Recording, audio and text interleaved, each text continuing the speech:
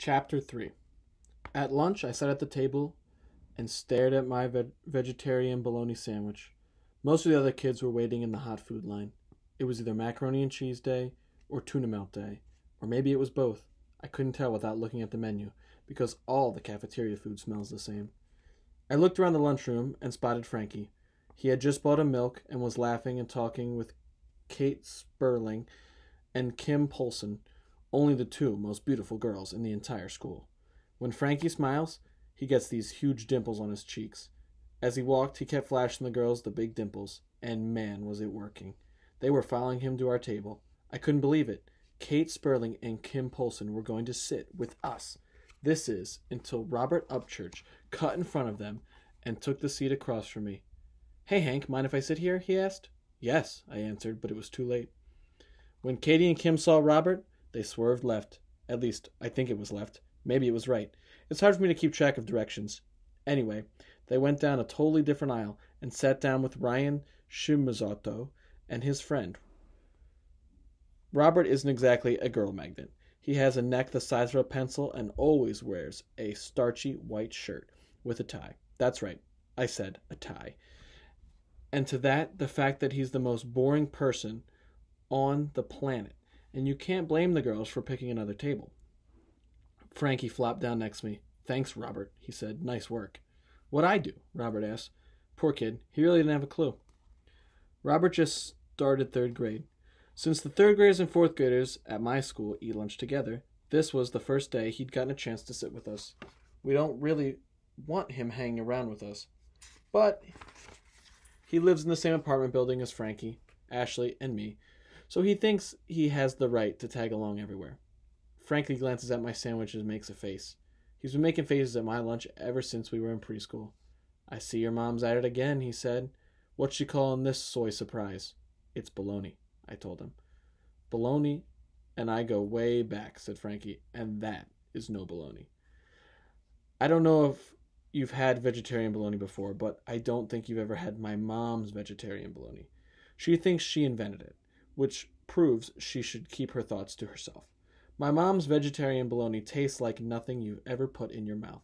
Let's just say it's round, ground, pinkish leaves of grass. That just says it. Non-food. Ever since my mother took over Papa Pete's Deli, she has been experimenting like crazy with food.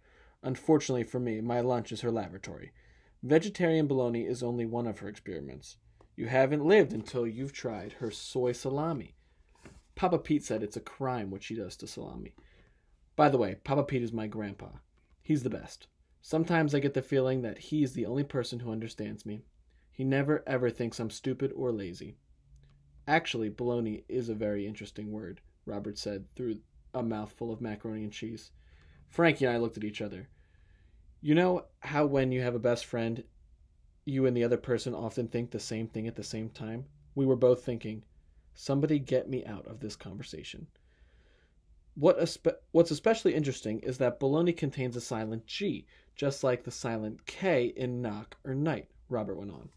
Robert knows everything. That's why he skipped second grade.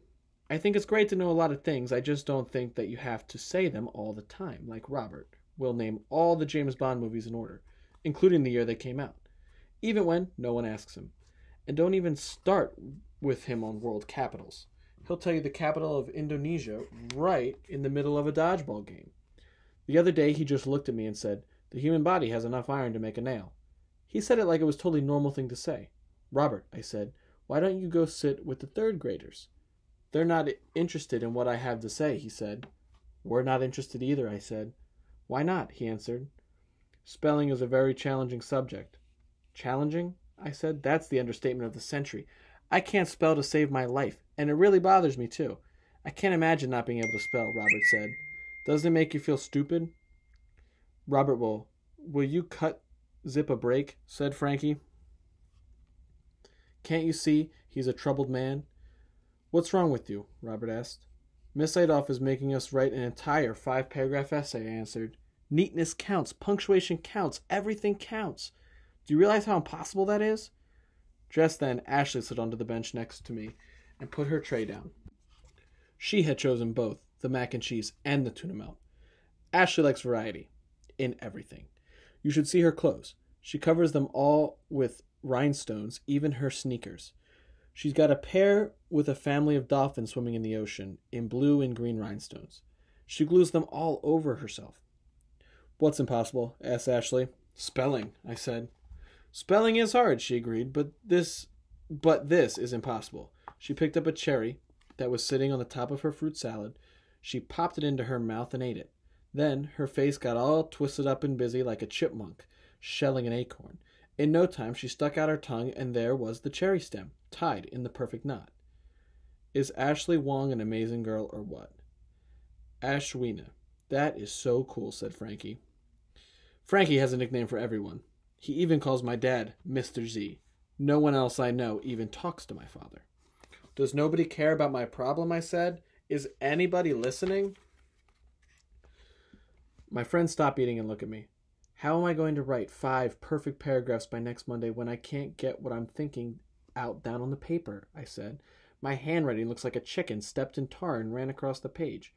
If a chicken stepped in tar, it would get stuck and couldn't run anywhere, Robert pointed out. Shut up, Robert, we all said together.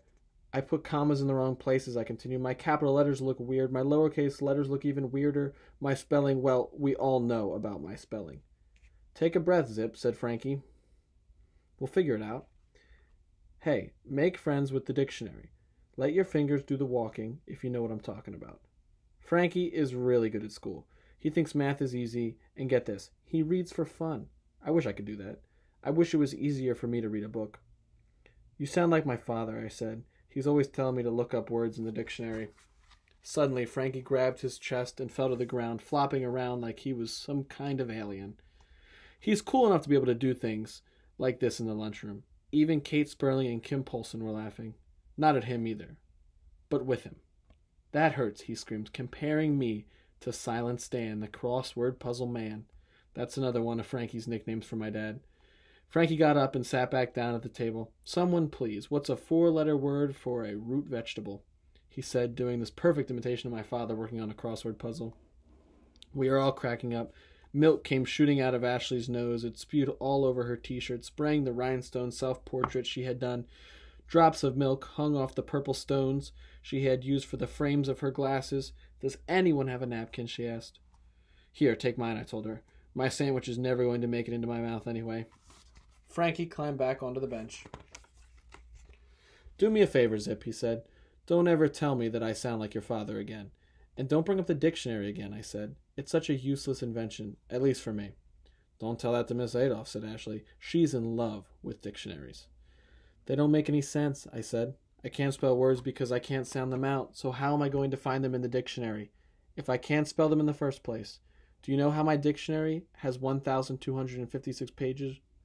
Words get lost in there. Zip, you're forgetting to breathe. I know, Frankie, I'm breathing. Frankie put his hand on my shoulder. Look, it's just an essay, my man. Maybe for you, I said. For me, it's torture. Frankie reached into my lunch bag and pulled out a package of ding-dongs. He took one for himself and gave me one. Listen up, Zip, he said. We're supposed to write about what we did on our summer vacation, right? So just write about what happened to you. You had an awesome summer vacation, going to Canada, to Niagara Falls, getting to steer the boat all by yourself when the captain fell overboard. Man, that's cool stuff. Ashley nearly gagged on the second cherry stem. That's not what you told me, she said. You told me your sister got seasick and barfed all over your plastic raincoat. Okay, so sometimes I tell stories. But they're not lies or anything. It's just that I think the world needs a little bit of entertainment. I happen to be good at it. Like Papa Pete says. If you got it, flaunt it. Flaunt. That's another word I can't spell. Suddenly, out of nowhere came a big hand, bigger than the average hand, bigger than a tabletop. Then a hand the size of Rhode Island appeared. Next came the smell of bad breath, the kind that makes the gel in your hair loose as it holds. That ding-dong is mine, Nick McKelty said, as he smashed what was once my chocolate cake into his oversized mouth. Our wolfers. Robert dove for cover under the table. Ashley shot milk again. Be my guest, I said. It was either that or have Nick and Tick pound my skull with his knuckles. Nick thinks that because He is the biggest guy in the 4th grade. Everybody's lunch is his personal meal. We are his menu, and he just takes whatever he wants. Nick was looking for his second course. My instincts told me that he was headed for Ashley's tuna melt. Nick, I said, yelling to catch his attention. You don't want to eat that. Like you're going to stop me, he said, flashing me a stupid grin. The ding-dong chocolate was wedged in the gap between his teeth, and it looked like he had 3 front teeth.